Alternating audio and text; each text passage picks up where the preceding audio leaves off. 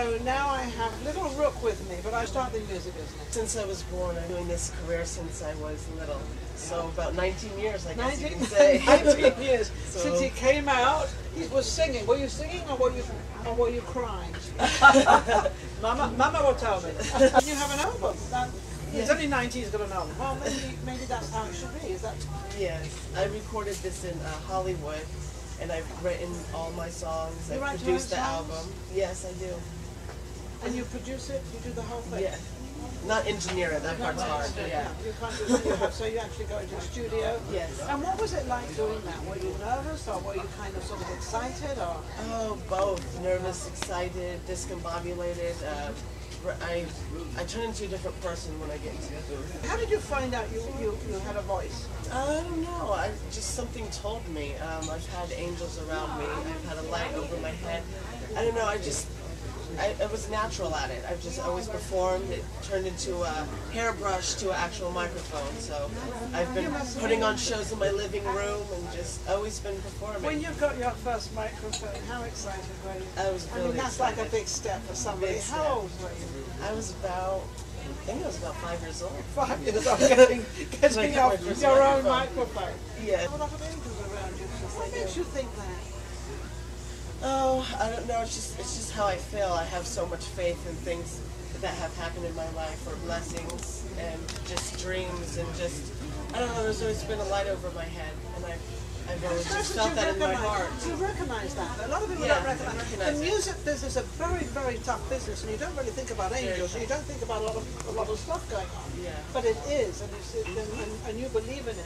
And you also believe that the amount of work you put in is the amount of work you're going to get right back out again. Absolutely. So what's been your favorite song to sing?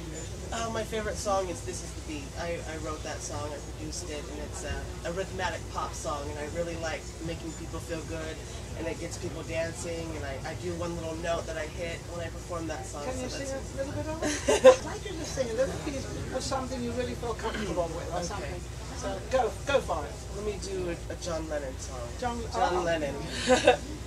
Imagine all the people living life in peace. When you put them on the spot, now we know he really does have a voice.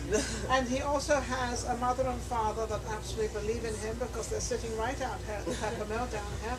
They're probably going to... I'm going back to Hollywood in the beginning of the year to perform and throw my tag around some more. Okay, great. And do you find that the social media and everything, because it's all social media now, that you can really get yourself out there? Oh, absolutely. I love it. And do you do that yourself? Yes, I do. So you see, this young man, he knows that he has to actually put himself out there, but then if you're not out there, nobody knows what you're doing. That's true. Super. But you're mostly a singer. Yes. One day I'll play the guitar when I reinvent myself.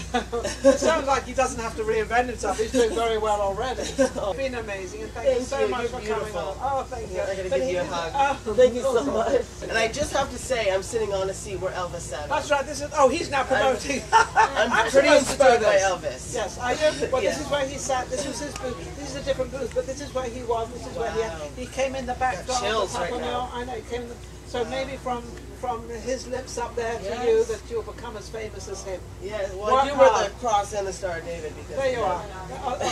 Yeah, he did. He wore it. There you are. Absolutely. Thank you for coming on. Thank you for watching Vegas Live with Ninon. We shall all be back next week.